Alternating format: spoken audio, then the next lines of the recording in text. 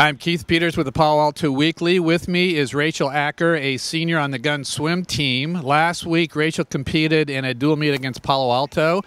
She won 2 individual events. She won the 50 free, she won the 100 free, and she led off 2 winning relays. She scored a total of 16 points. Gunn won the meet by 8 points. The big race was in the 100 free, where she beat previously unbeaten Jasmine Toski at Palo Alto.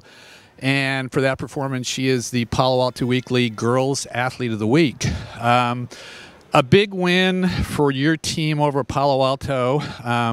The last time you'd beaten Palo Alto 2 years ago, Jasmine was not at the meet, so this was your first ever win over a Palo Alto team with her. And it kept you guys undefeated in league and put you in position to win the regular season dual meet championship. But that 100 free had to be an exciting event.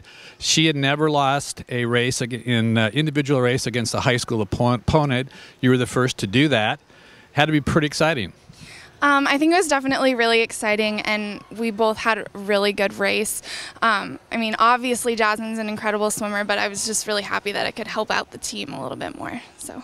Did that raise your expectations of what kind of swimmer you might be, being able to beat someone of that caliber?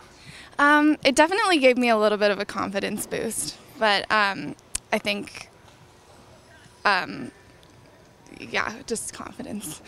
This is sort of a different season for you, not only your senior year, but not only are you training for the school season, you're also training to compete at the Olympic trials in June. How you been able to handle that kind of a balance?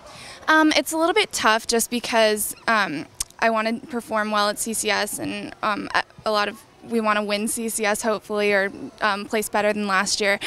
But it's also really close to trials, so I probably won't get as much rest before that meet as I will before trials.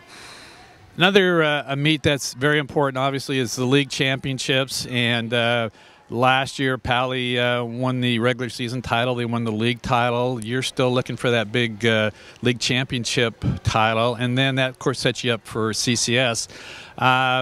Really, right now, you're looking at the end of the season and the league title. Is that winnable this year? And what about CCS? I think it's definitely within our reach.